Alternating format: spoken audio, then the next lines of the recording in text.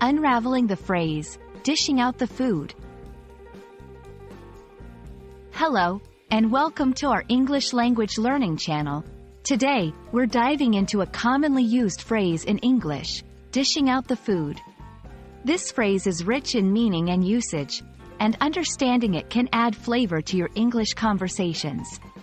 Let's explore together what it means, how it's used, and some examples to help you grasp it fully.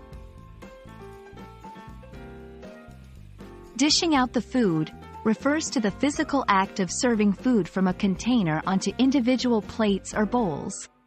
This is something that happens in homes, restaurants, and gatherings around the world. When someone is dishing out the food, they are usually taking it from a larger pot, pan, or dish, and placing it into smaller, personal servings. This action is not just about serving. It's about preparing the meal to be eaten, often done with care and attention to who prefers what. Interestingly, dishing out can also go beyond the kitchen. In a figurative sense, it can mean to distribute or give out anything, not just food. You might hear someone say they are dishing out advice or dishing out assignments. This shows how versatile English phrases can be, moving from the concrete action of serving food to the broader idea of distributing anything. Understanding the phrase, dishing out the food, also offers a glimpse into English-speaking culture's social and family practices. It's often associated with warmth, hospitality, and the communal experience of sharing a meal.